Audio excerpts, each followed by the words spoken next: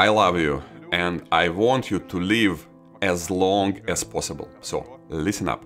Yes, I'm a selfish bastard. I don't want to lose you. But it's not just for me, it's in your best interest too. There is something extremely important for you right now, right here. Because we all know what we should do with our lives, right? Exercise more, sleep more, smoke and drink less. But we only know it in our heads. It doesn't always reach the heart.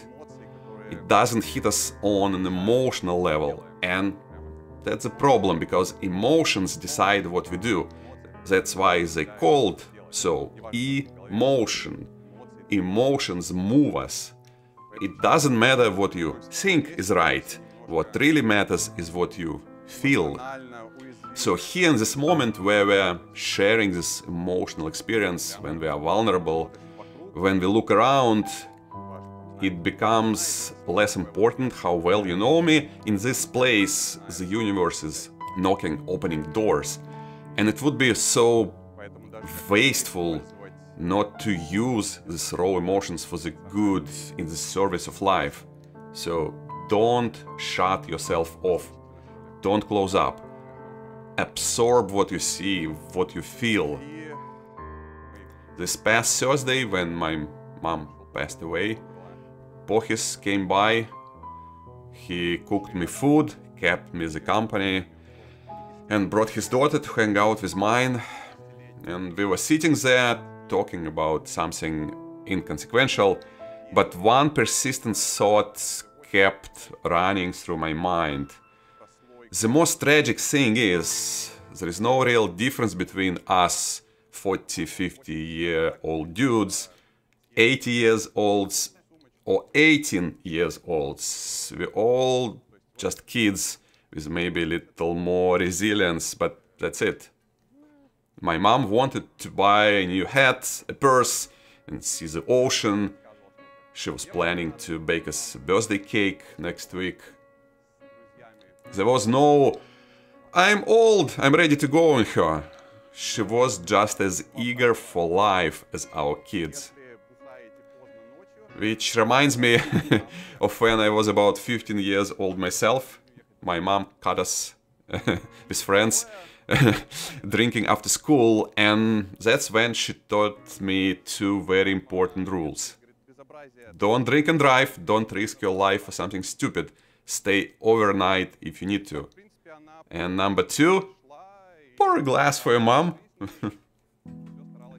If you can't beat them, join them and lead them. That's how she lived her life, enjoying every single day and holding some strong opinions. Even in her last days in the hospital, when no one expected such a sudden decline, she made the intentional choice not to undergo surgery. Living intentionally was her way, and I can only applaud her for it.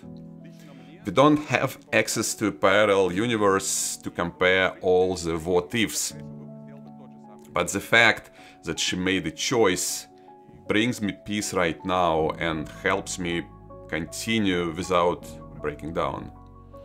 If I were in her place, I'd probably do the same. I'd make an intentional choice because it's better than floating passively like a dead fish. The pain of regret is the worst kind of pain, so we should always strive to live intentionally. Make choices. That's how you reduce your own suffering and protect those around you.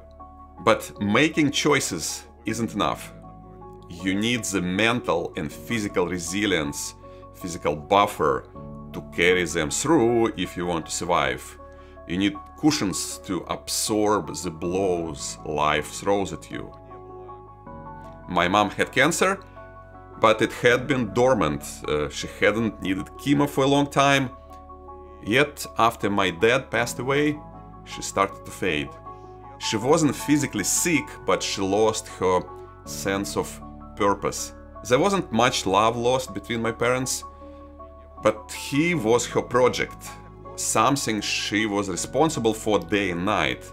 There's this famous Japanese concept called ikigai, your reason for living, the thing that makes you get up every morning. It's not easy to find, but we all have 10, 20, 30 or maybe even 40 years to seek it out. Because when your kids leave home and you retire, you need something big to do. It's not enough to just build a wall, so to speak, you need to build a cathedral. A goal, a big goal, gives you back a piece of its glory. 4 years ago, in November, I woke up and realized life is what you make it. I chose the biggest goal I could think of, helping to solve aging, and guess what? I haven't had a single boring day since. Every morning I wake up with an urge to do something new, something meaningful. And it doesn't even matter if I succeed or not. If you try, you'll find something amazing too.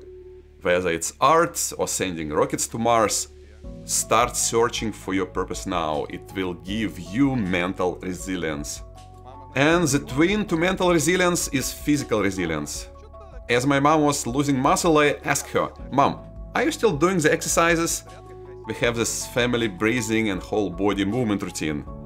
You've probably seen me doing it everywhere, on vacation, even during ayahuasca retreats, every morning, lubricating the joints. And she said, yes, but something was off. Things were going downhill. "Mom, are you doing the legs, the squats?" "No." "Why not?" "I'm doing them in bed." But listen, exercising in bed doesn't work. There is this wonderful concept called the Pareto principle. You get 80% of the benefit from just 20% of the effort. But you have to put in at least that 20%. You don't have to do a lot. Yes, more is probably better, but life? So, if tomorrow morning you spend just a few minutes exercising, and then you do it again the next day, and again after that, across all of us, we are collectively going to save a whole life. We'll all live longer. We all feel better. And one or more of us will avoid cancer. I don't know if there is an afterlife, most likely not, but if there is, my mom would approve of you doing that. So, be that person. Be that person. Thank you.